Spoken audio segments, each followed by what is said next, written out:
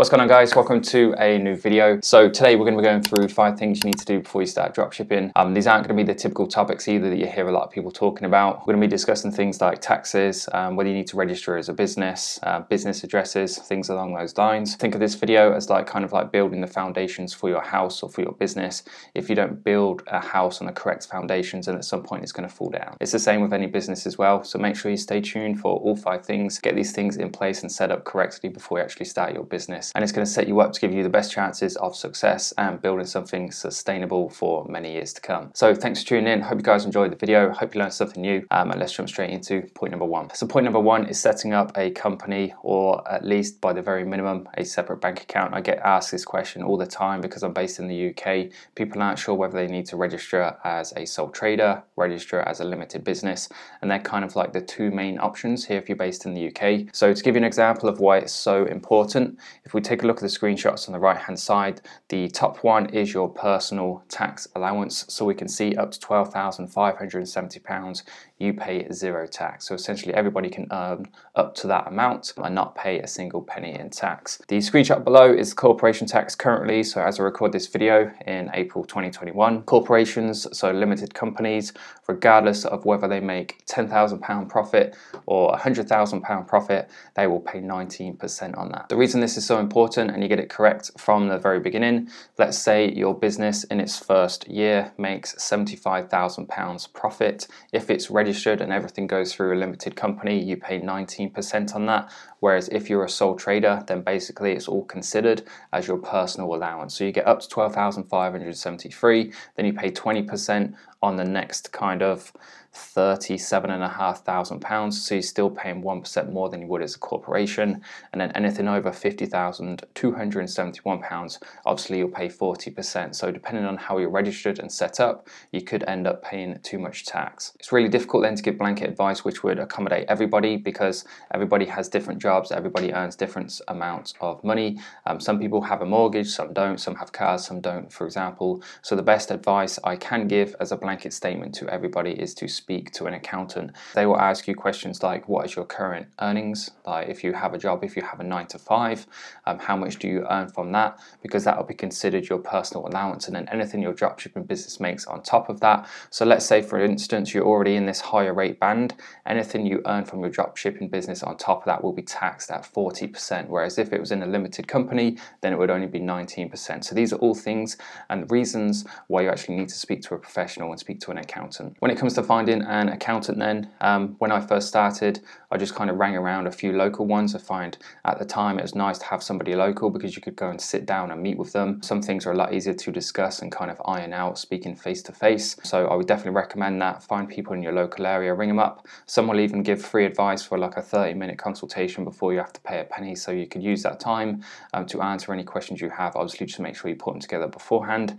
Or if you would prefer to use somebody online, then my recommended would be ecommerceaccountants.co.uk. I haven't personally used these guys myself, but they do come recommended from a few people they know. They specialize on people in the UK and they're very familiar with the dropshipping business model as well. Point number 2 is to establish the following for your Shopify store. If there's one point, in fact, that you take away from this video, let it be these 3 things that you implement into your store, because they can make a significant difference. So many people skip these things because of the costs. Many people see them as optional costs. Whereas if you ask me, the return on investment for these far outweighs the costs, and they're 100% recommended. Anybody who joins the academy, first thing I would do when I look at their store is look for these 3 things, and that's why there's content involved in kind of building the credibility of your Shopify store. So number 1 is to get an online phone number. Depending on who you go with, you can look at these at around about £6 per month, so it's not a lot. You haven't got to sit by the phone and answer every single call from every single customer. Just get an answer phone message set up, let people send you and leave you messages, and then you can get back to them in your own time, whether you call them back or send them an email. Number 2 is a business address. A lot of people are uncomfortable using their personal address, which is understandable. There's so many different services online. If you just search for business address service, they're called virtual offices, and again you're looking at about £15 per month. And then point number 3 is a Google Workspace account. You don't have to use Google Workspace. Again, there's loads of different services offering the ability to have a custom domain email address. So if your shop is called shop then you can have hello@shop.com rather than an @gmail or @hotmail, which doesn't look as professional. The total cost of these combined then, for every kind of 1 to 3 orders, these will be paid for, so it's not a lot of money to commit to each month, and if you ask me, 100% worth it and 100% necessary. Point number 3 is kind of an optional one. It's to use a credit card for as much as possible. Now, don't take this as going and racking up loads of debt. That is not the case. I want to make it clear from the kind of outset that you would only use a credit card as a substitute for cash. If you have £1,000 in your bank, do not spend more than that on your credit card. Make sure you can pay it off in full and do not get into debt for money that you cannot afford. So the advantages then of using a credit card for things like order fulfillment, marketing costs, expenses, and paying it off in full. If you have a rewards one, depending on what the reward is, you can build things up pretty quickly, and then you can obviously redeem those rewards for depending on what kind of account or setup you have. So the one I use is an Avios Rewards credit card with Lloyds, and every time I spend money I get points back. It's about 1 point is equivalent to £1, and then once you build up some points you can redeem them for things like flights or meals at certain restaurants and things like that. So 55,000 Avios points is about the equivalent to, I believe, about a return trip to kind of America and back. So as you can see, if you're constantly kind of paying it off in full and redeeming these points, this is going to be money you'll be spending anyway. You can soon rack it up, and at the end of every year you can treat yourself to a nice holiday or a nice meal in a restaurant. Just to reiterate then, I am not encouraging anybody to get into debt. Only use it for what you can afford to pay off every month. Point number 4 then is to create an impression of an established business. Again, so many people forget to do this, and when people will naturally, when they come across you and your site, they'll check you out, they might Google you, they'll go to your social pages, look for reviews, things like that, and the more information they can kind of gather to kind of put forward a case to themselves that you're an established business, the more likely they are to trust you 100%. So there's a little screenshot here just showing the importance of certain things having on your website. So 34%, which is significant because that's what about 1 every 3 people who visit your store will look for customer reviews, product reviews. So if you don't have these, you're going to be losing out, and your conversion rate is definitely going to be suffering.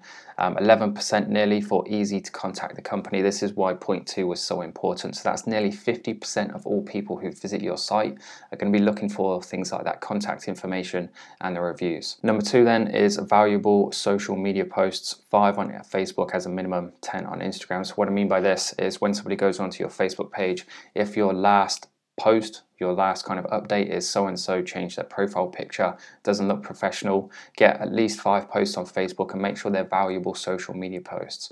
If you can give somebody value for free, they're much more likely to trust you, they're much more likely to kind of hit that like button, stick around and follow you and your brand. Same for Instagram. If you get 10 posts, then you pretty much cover a full page, a full screen on somebody's mobile phone device, and it just gives off that impression of a more established business. And then an optional point, but it comes recommended if you have the budget to do so, run engagement ads to build social proof. So if you take a look at the screenshot on the top right hand side, you can see you build up engagements for as little as 2p. I believe this was to the UK as well, so that's still expensive. You can get engagements a lot cheaper than that, but if you look at all the comments and all the reactions, if somebody comes onto your page and sees that, instantly it proves that you're an established business, and it makes people trust you that much more. Same if we take a look at this Facebook ad here, we can see 443,000 engagements, reactions, and 10,000 comments. If somebody was to see that, they wouldn't see it as a scam, because to get that sort of engagement you have to be doing something right. To do this then, there's 2 types of campaigns in which you can run. One is called a page likes campaign. This is purely and solely to build up the likes on your Facebook page. You can build these up super cheap and get to 1,000 likes pretty quickly.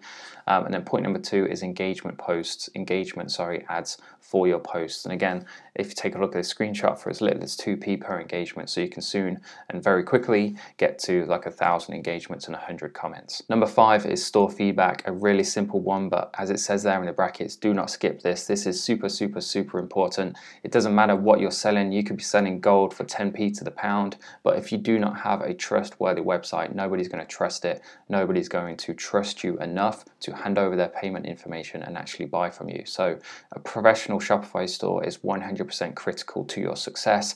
Speak to friends and family and ask for honest feedback. It's really important that you get honest feedback. If I was to create on purpose the most rubbish Shopify store I've ever made in my life and send it to my mum for feedback, she'd still come back and say it was really good. So if you can, try not to tell them it's your website. Try and go to people who you know will give you constructive criticism. Join Facebook groups. There's a link in the description which takes you to mine, which is like a UK-based Shopify group. I allow people all the time to post their stores in there and get some feedback. There's like 14,000 members, so if you post your group, you usually get a good kind of at least a dozen people giving you some genuine feedback. If you take a look at the two screenshots on the right-hand side then, out in your opinion, leave a comment down below. Which one do you think looks more professional and which one do you think is going to have a higher conversion rate? With that being said then, thanks for watching guys. I really do appreciate all the support and everything on the channel. Any comments, questions, anything you want to ask me at all, post it down below. I do read them, so I will respond to you. And one final thing then before you go, if you are looking for a course by myself, comes with my full support and guidance as well as all the content and kind of support networks to back it up, make sure you check out my Ecom Academy. There's some background information on screen now. There is a callback service too, so if you want to hop on the phone with me, all calls are with me one-on-one, and just go through any questions and things like that you have about joining, we can do that, no problem at all. Just check out the first link in the description below. Thanks again for watching, and I'll see you in the next one.